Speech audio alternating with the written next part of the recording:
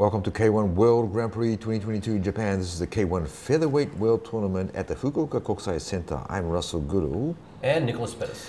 We have a K1 lightweight fight coming up. This is Yuto Shinohara versus Yuki Yoza.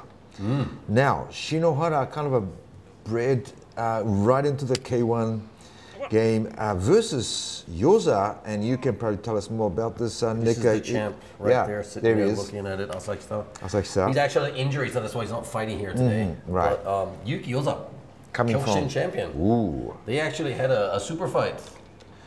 Him and Asahisa, right? Yeah. And Yuki won. So that's like a karate dream match come true, right? Wow. So now we're going up against the Shinohara, you know, who's a purebred K1 guy. So it's this versus sort of K1 and the Kyokushin camp. He's also one of the only K1 fighters that fights in trunks like that. Ah, okay. Or tights, I would call them, right? Yeah. Short tights, bicycle shorts kind of thing. I wonder why.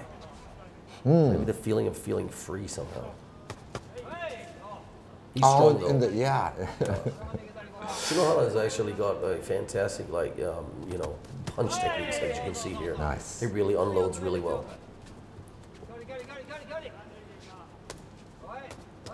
I'm just thinking, coming from Kyokushin background myself, that you know, this tight guard is what we probably feel is a natural default kind of guard too. And then probably gonna like finish with a lot of low kicks somehow. Yeah, there is a guard there. There's a.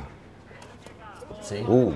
Yep. You're right. You're right. I'm just saying. He's probably gonna try and sneak in those low kicks.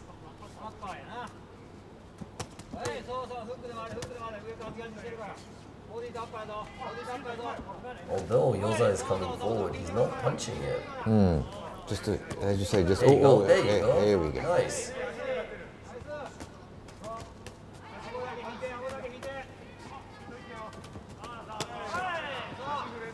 Interesting how he wants to take it into that really short distance. So he'll put pressure on Shinohara until he's up against the ropes almost, and then starts unloading. Yeah, there's not a lot of distance at all, is there? No. Super tight guard, almost like a Mike Tyson kind of guard. Without the peekaboo inside step.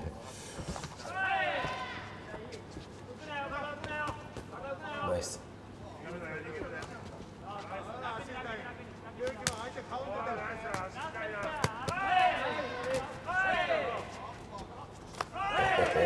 That's me there.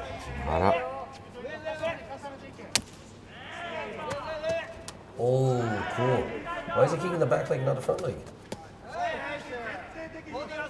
He's done that 2-3 times now. That's a good job.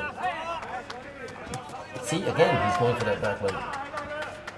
Boom. I wonder why. Oh.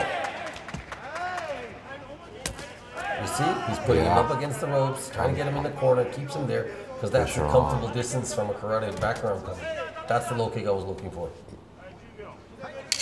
That was fast kick too. Oh man, Shinohara's stepping into the corner all by himself. Okay, so round one, that was it.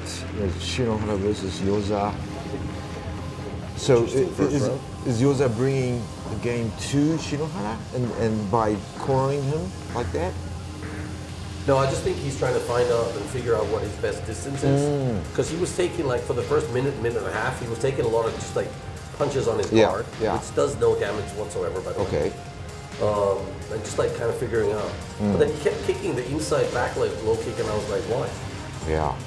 You're not going to drop a guy with kicking the inside back low kick. This I can guarantee you. I've never seen it done. Nope. Yeah. It hurts. You know, it hurts, but it doesn't. It's not a deciding factor in a fight. Sure. Unless you get him on the inside knee on the back leg, but you know, he's hitting that high, so no. Interesting what how Shinohara was going to counter that, or what happened in round one. These are both 24 years old, yeah.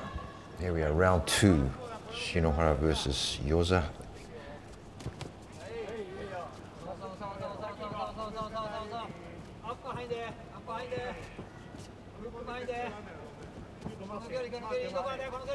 See?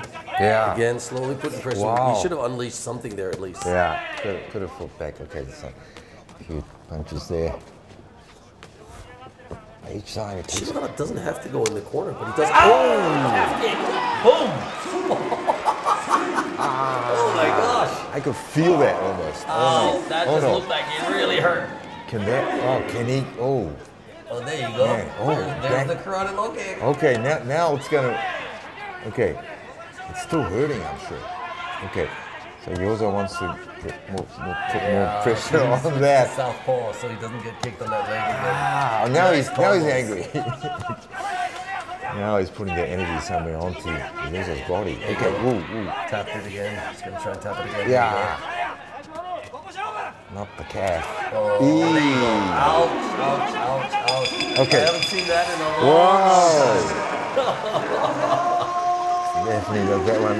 The winner there, Yuki Yoza, bringing his Kyokushin spirit and skills. Nice. I like this. Good on him. And there's Sakisa looking on. So this is like karate guys, right? With wearing boxing gloves and doing kickboxing in K1. Interesting. I don't think I've ever seen that in the K1 in these lighter weights. Okay, yeah. When someone gets taken down by a calf kick. Yeah. It's been a while. Very. When you see it, painful. it looks so simple, right? Like, why True. would you not want to do that? Yeah. But no one does it. Why? Because it. And then the second part, yeah, that was it. That was it for him.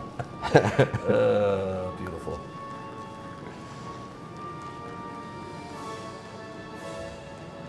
Yeah, so that was a stop of Shinohara's. He was on like a winning streak of 3 wins. Not so in this Asahisa game with his belt. Oh yeah, this young gentleman is definitely going for that belt.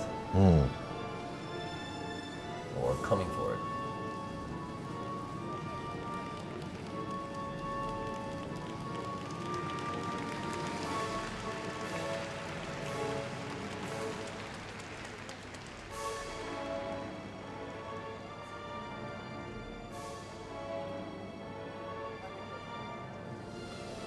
You know, when they kick the calf, they actually hit the small bone on the side of the shin. I can imagine And so. that Yeah. bone is actually not very strong. It can crack fairly easy. I've actually smashed mine and broken it twice. Twice. By kicking my opponents. Yeah, because you're supposed to damage them, but you actually broke yours. Yeah, Wow. Yeah. it does happen. Because it's pure bone against bone, I guess. And this, we saw Shinohara limping off out of the ring. I mean, even though if it did crack, it doesn't. It actually heals quite fast. Right. But when you say fast, how fast, Nick? Like. Well, I mean, you want to kind of fix it for at least 3-4 weeks, or 2 weeks at least in a Okay. cast, and then take it off. But then you go 応 back 援 to ありがとうございました。 Here's Yoza.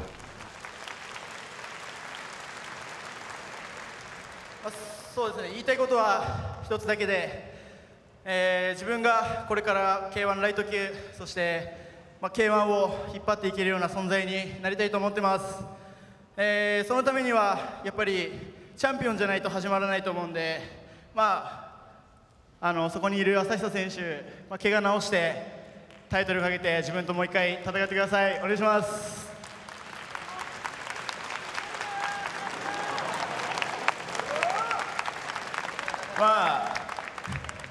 じゃあ決まりってことでお願いします。ありがとうございました。 And we might have a rematch there between Asahisa.